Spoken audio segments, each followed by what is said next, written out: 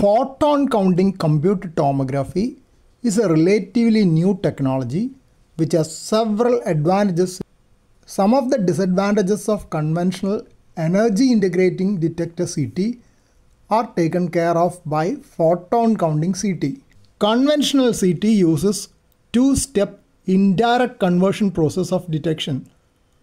Photons in the X-ray beam are transformed by a scintillator to visible light. These secondary photons are absorbed by an array of photodiodes and converted to electrical signals.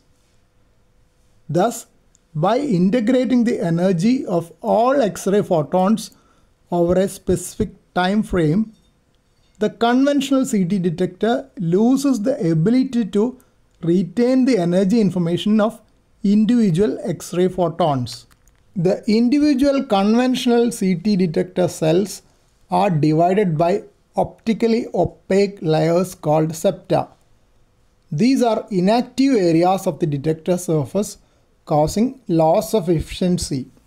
Instead of the two-step conversion in conventional CT, photon counting CT uses direct conversion using a layer of semiconductor. Semiconductor layer is made of cadmium telluride, cadmium zinc telluride or silicon and has a large area cathode on the upper side. Lower side has pixelated anode electrodes. A high voltage in the range of 800 to 1000 volts is applied between the cathode and anodes to create a strong electric field. When X-rays are absorbed by the semiconductor, charges in the form of electron-hole pairs are generated.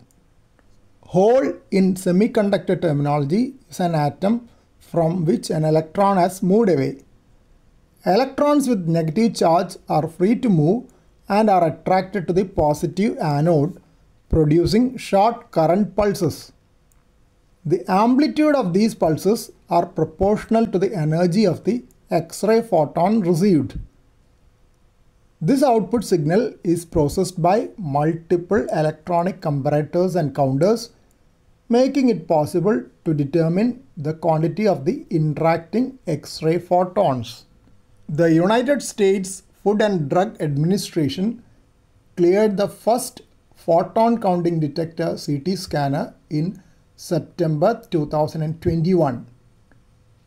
Elimination of septa between detector elements significantly improves spatial resolution